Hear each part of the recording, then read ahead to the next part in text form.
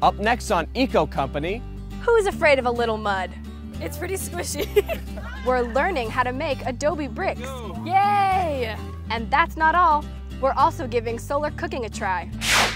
Plus, keep your eyes peeled. We are here to observe and record all the vertebrates, mostly birds, including the California quail, the magpies, and the acorn woodpecker. Students on the hunt for wildlife. We counted about 23 birds. It's all in a day's work for these guys.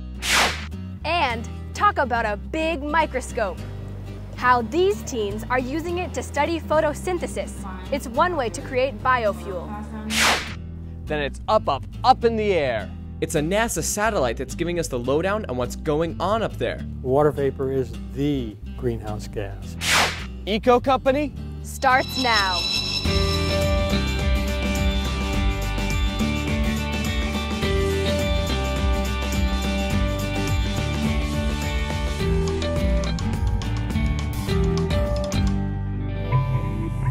Hey guys, I'm Brendan. And I'm Jalena. Thanks for joining us on Eco Company.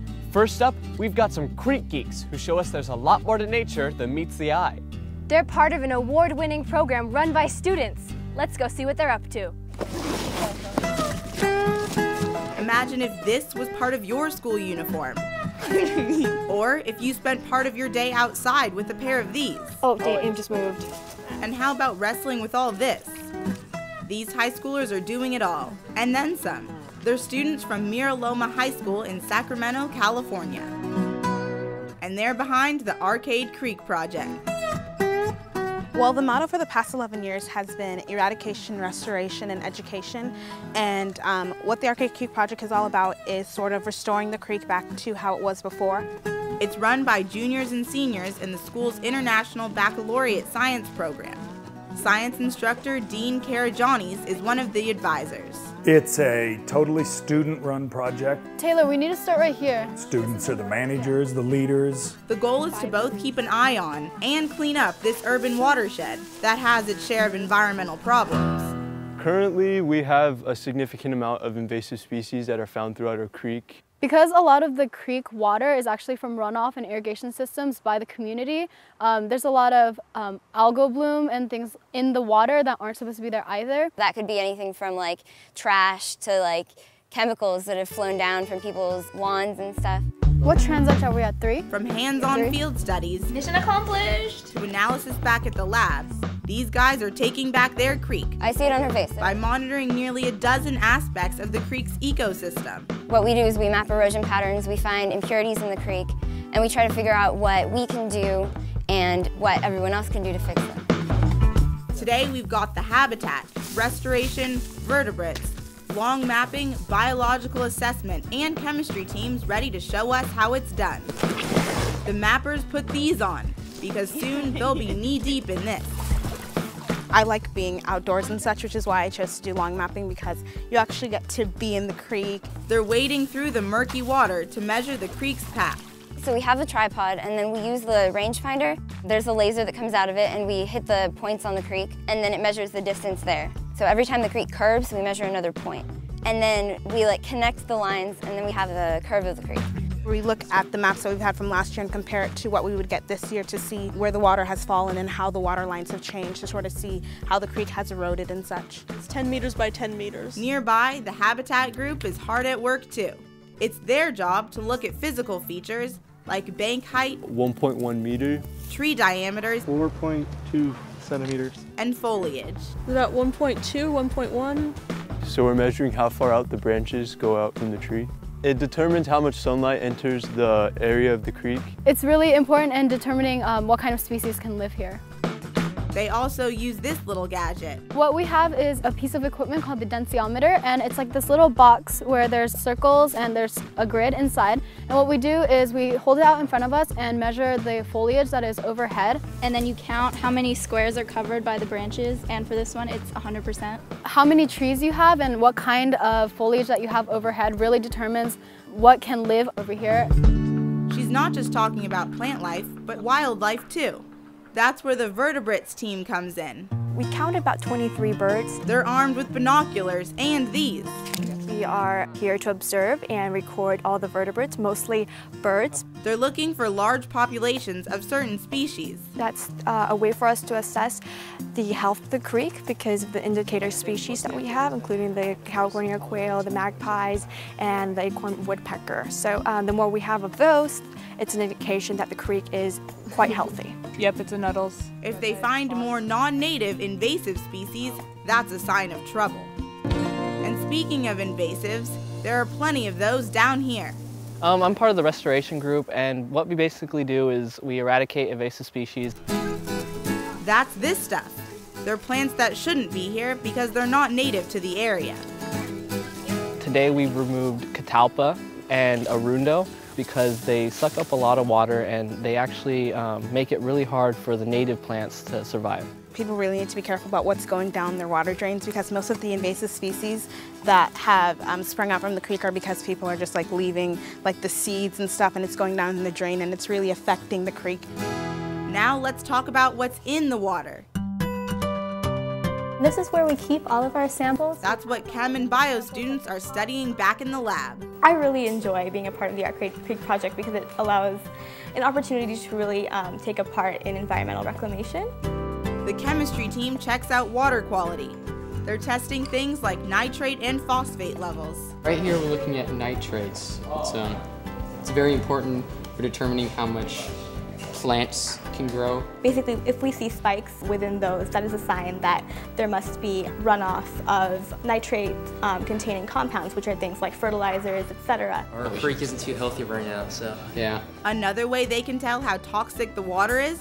By looking under the microscope. So biological assessment looks in the benthic layer of the creek for macroinvertebrates, which are kind of like insect larvae or worms that kind of show how the creek is doing. The thing that we're looking for is this mayfly, which has a low toxicity tolerance. It shows that the creek is less toxic. So from the lab to along the creek bed and in the water, these students are dedicated to protecting and preserving the planet in every way they can. This is a very, efficient and wonderful study. It allows us to help out our community. I thought that before we'd be getting all muddy and gross every time we're out here, but I really like coming out here because it seems like the air is clean and it's fun to be out here with your friends. It feels really great to be a part of this. I'm going to miss it because I really do love this project. I love getting out here and I love doing my small part to help the environment. It's a passion for the planet they hope to pass on to us all. The environment is really all we have. I mean, without it, humans can be nothing. So it's really important for us to really understand that we have to appreciate the environment for what it is and we can't destroy it. It's really important to civilization. Yeah, I have wonderful kids. Geothermal energy, photosynthesis, sounds like research for scientists, right? Well, in this case, those scientists are teens, and they're learning about renewable energy and more in a national lab. This may look like your ordinary classroom at the average school, but these guys aren't in school here at all. They're interning at one of the nation's top labs. These high schoolers are part of the Summer BLIPS program at the U.S. Department of Energy Lawrence Berkeley National Lab. BLIPS is the Berkeley Lab internship for pre-collegiate scholars. How are you guys doing? Tom Knight is its program manager. We partner high school students in the summer after their junior year with a researcher here at Berkeley Lab to do scientific research. A lot of research is environmental, involving renewable energy, fuel efficiency, and more. And high schoolers like Francis from Puerto Rico are getting to be a part of it all. I'm learning a lot and having fun here. She's studying geothermal energy at the geysers, the largest geothermal plant in the world. My favorite parts are the field trips, the geysers, and the Santa Rosa. Geothermal energy taps water from the Earth's core, where it's hot. It creates steam, which generates electricity. So why is geothermal better than any fossil fuels? Well, it's better because it's natural and it doesn't make any damage to the environment. It doesn't release CO2 or anything. It doesn't. It's really clean and pure. In this case, there's an added twist. They're using recycled water to make that steam. We're getting the wastewater that come from home, businesses, and industry. The wastewater goes through a series of different treatment steps so that it's been very, very cleaned up. And then it goes through a 41-mile long pipeline up to the geysers, goes up 3,000 feet in elevation, and then it is distributed to a variety of different injection wells where it's put back into the geothermal reservoir. Geological scientist Pat Dobson is mentoring Frances as she puts together an educational outreach presentation. We're trying to increase the awareness and knowledge of geothermal energy to the general public. What Frances is doing is putting together a web page that will provide information to the general public that can go and find out more about this process. So to solve climate change, we're basically turning back to Mother Nature, what with like solar using the sun, wind using wind, right. And now geothermal using the heat of the earth. And so, I mean, if we're looking at energy solutions, it's got to be more than just one answer. The needs for power are so great. That brings us to this lab, where students are studying another way to replace carbon-emitting fossil fuels, and that's with plants. They're the source of life practically, because they provide the oxygen we need and they clean the air that we breathe. Camila and Maxine are creating a movie about photosynthesis and ways scientists are trying to produce it artificially in order to create fuel. Scientists nowadays are trying to find a more efficient and cheaper way to make fuel storable and to reach the world's demand. The problem is that natural photosynthesis doesn't reach that demand. They're using this electron microscope to scope out plant cells. They're looking at the structure of chloroplasts, where photosynthesis occurs. Artificial photosynthesis mimics natural photosynthesis. And instead of producing the sugars and ATP that is produced by natural photosynthesis, artificial photosynthesis produces a fuel that's storable, transportable. All of their work goes into their video. It's a project that requires T for teamwork. Well, it's pretty cool to have somebody to have like a check and balance for each other. Yeah. That way it's very fun. Whether it's using energy from beneath the ground or figuring out how to copy nature above it. Nature is like the basics of why we're here. These teens say they're glad to be a part of finding solutions to environmental problems. I think we've grown as students and as scientists, and it's made us more conscious of the problem of how people around the globe are working on it. And for these budding scientists, this is just the beginning. Think you need to be in your kitchen to bake cookies? Up next, we test that theory outside in a solar oven. Right after I try my hand at building bricks out of mud. And later, move over CO2 and methane. There's another greenhouse gas in town. And this NASA scientist tells us why we haven't heard much about it. More Eco Company is next.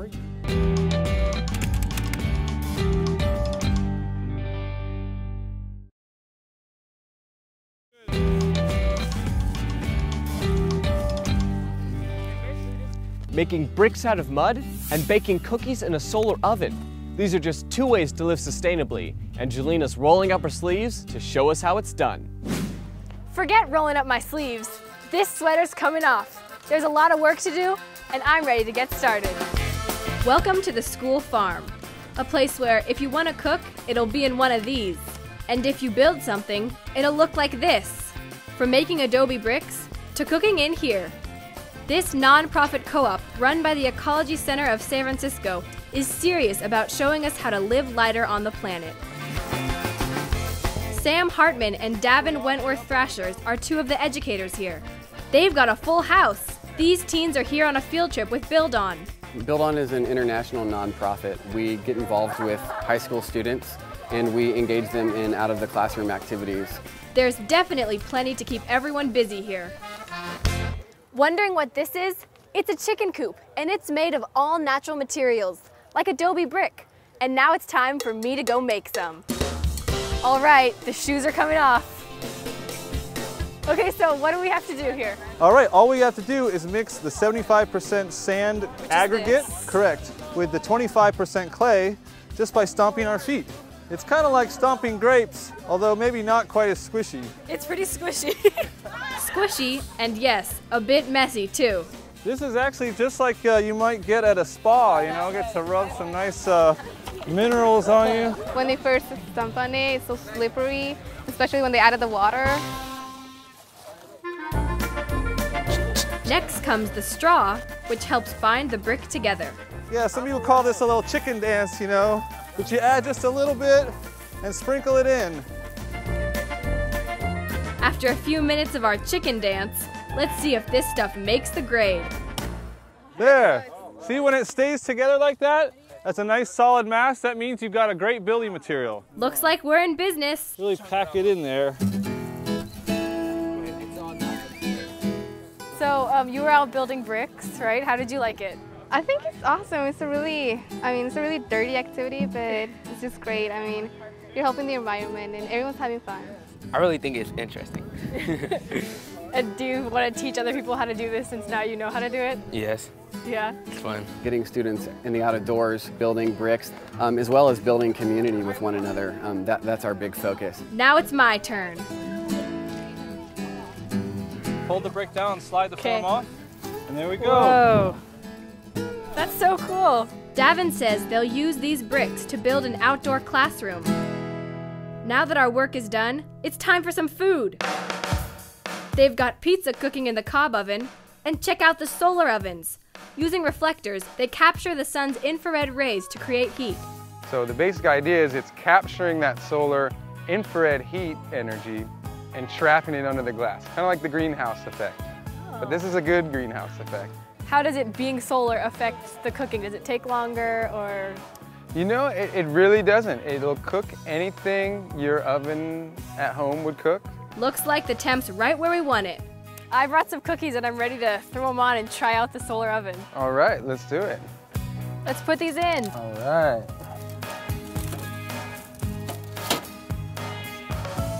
Now we just have to wait. Why is it important to use a solar oven and not a regular oven that's in your house?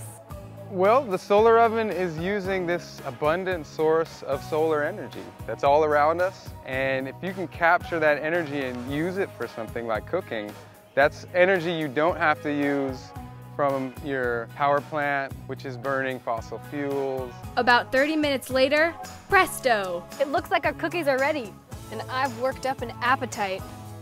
These look delicious. From getting our exercise to the not so difficult task of watching these bake under the sun, we'd call this all in a good day's work. We hear a lot about the greenhouse gas CO2, but did you know that water vapor also plays a big role in global warming? Up next, NASA scientists tell us why it's important and how they're keeping track of it. More Eco Company is next.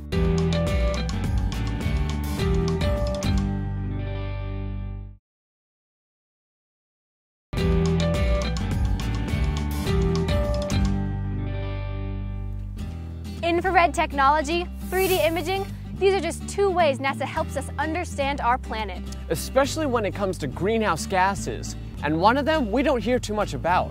Adam brings us the scoop from NASA's Jet Propulsion Laboratory. It drives hurricanes, forms clouds, and carries energy across the globe.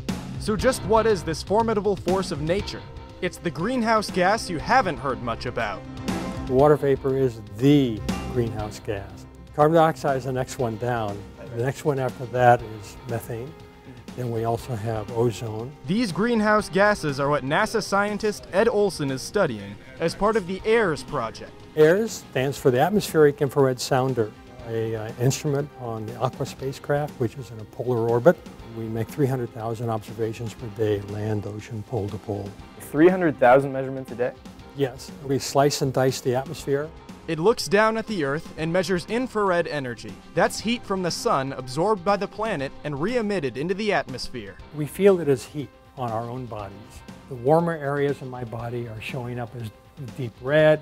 The cool areas in the background are blue. AIRS uses that heat radiance to track water cycles, temperatures, and concentrations of greenhouse gases across the globe, like carbon dioxide. So why are people talking about carbon dioxide so much more than water vapor when that's the #1 greenhouse gas? Well, because carbon dioxide, we think we can put our arms around one of the sources, because it comes out of smokestacks, it comes out of our various human activity. There's not much we can do about water vapor. Most of it comes from evaporating oceans. And remember, the planet's 2/3 water. As we warm up a little bit, the atmosphere can carry more water vapor, which has an amplification factor on warming. Water vapor forms clouds, and depending on where they are, they can either reflect the sun's heat or keep it from escaping. Some of it goes up, some of it goes back down again, And that's how we can maintain our particular temperature that we know and love here on the surface of the Earth. It's all part of the puzzle of how our planet could change in the future as it reacts to higher levels of greenhouse gases, be it natural or man-made. We can only attempt to control the things that we emit ourselves. It's a roadmap for the future that can help guide our actions now.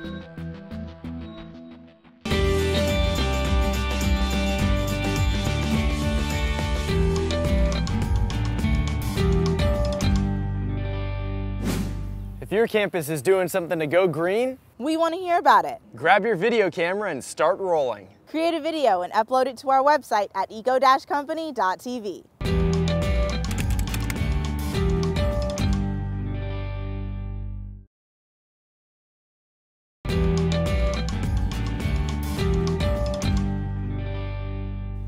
Well, that's it for us this week. Thanks for tuning in. Check out our website at eco-company.tv. And you can find us on Facebook. We'll see you back here next time on Eco Company.